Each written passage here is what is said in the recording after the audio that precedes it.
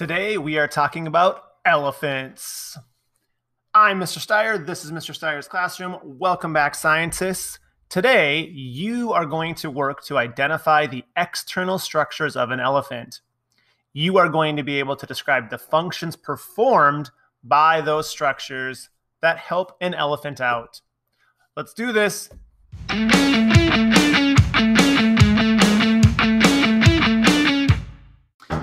Today, we are talking about the external structures of an elephant.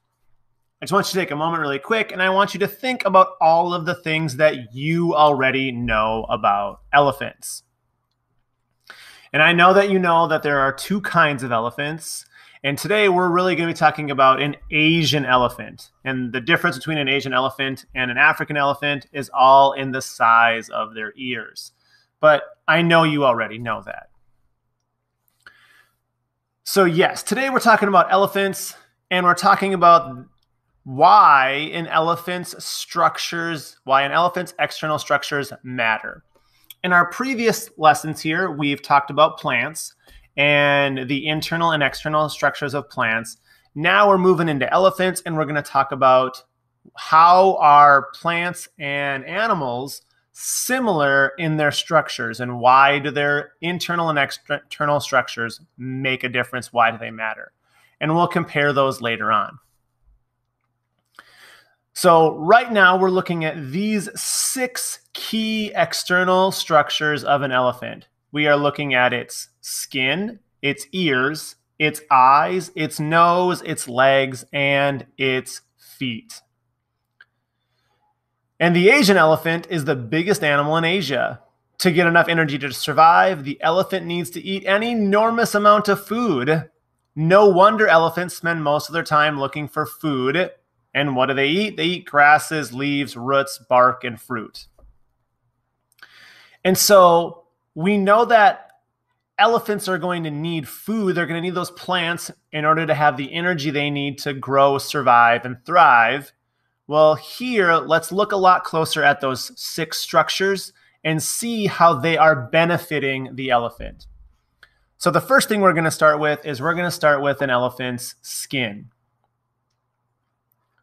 So the elephant's skin, it is tough. It is wrinkled skin that protects the elephant's internal organs. The skin also keeps the elephant cool. To protect its skin from getting too much sun, an elephant may roll in mud or cover itself with dust. The next structure we're going to look at is an elephant's ears. The elephant's sensitive ears hear all sorts of sounds. Its big ear flaps give off heat, which helps keep the elephant cool.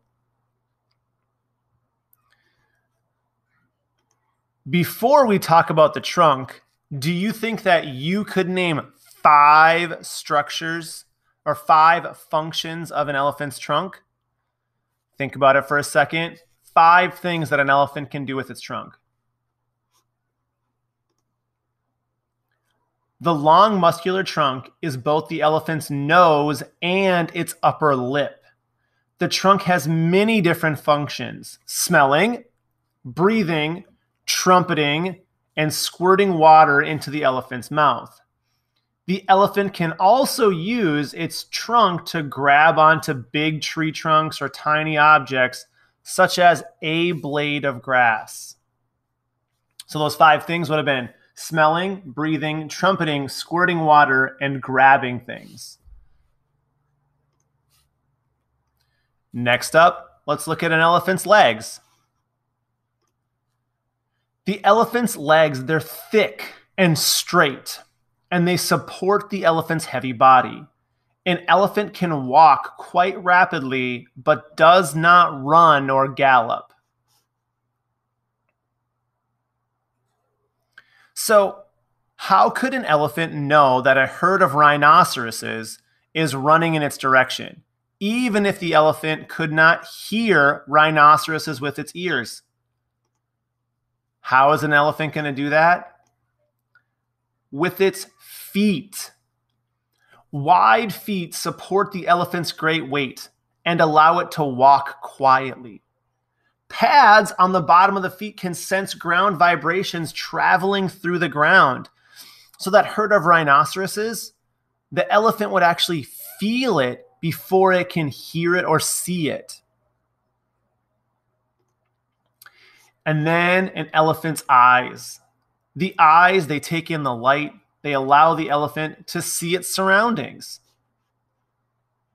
So we have these 6 external structures. And we know that these 6 structures serve a very specific function for an elephant in order for that elephant to be able to survive.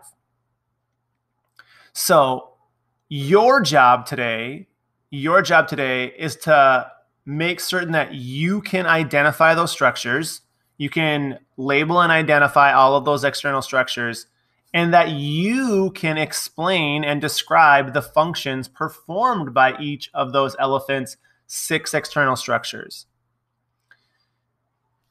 And you're going to be thinking about things like which of those external structures is going to help an elephant to live with a herd. And you're going to be thinking, how is the function of an elephant's trunk like that of a human nose? And how is it different? So there's 5 things that we identified you could do with an elephant's trunk.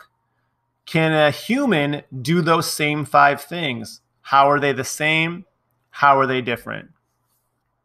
And remember, when you are writing that in your science notebook here, be specific, be detailed, and be descriptive. You are a scientist. You are writing like a scientist. If you would like to do some more research, you should try to find out more about an elephant's trunk and those other functions that an elephant's trunk can do.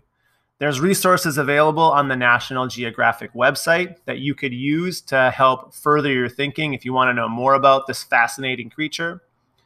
We're going to move just like we did with the plant. We moved from the external of the plant to the internal of the plant, and we are going to do the same with our elephant. We're going to study these external structures and then move to those internal structures as well. So remember, today you're making sure that you can identify the external structures and you can describe the functions of all of those structures. Thank you for being with me here today, scientists. I am Mr. Steier. This is Mr. Steier's classroom. And I just want to say a quick shout out to all the teachers and students from Centennial Elementary. Hope you guys are all doing well. Thank you. Have a great one. See you, scientists. Bye.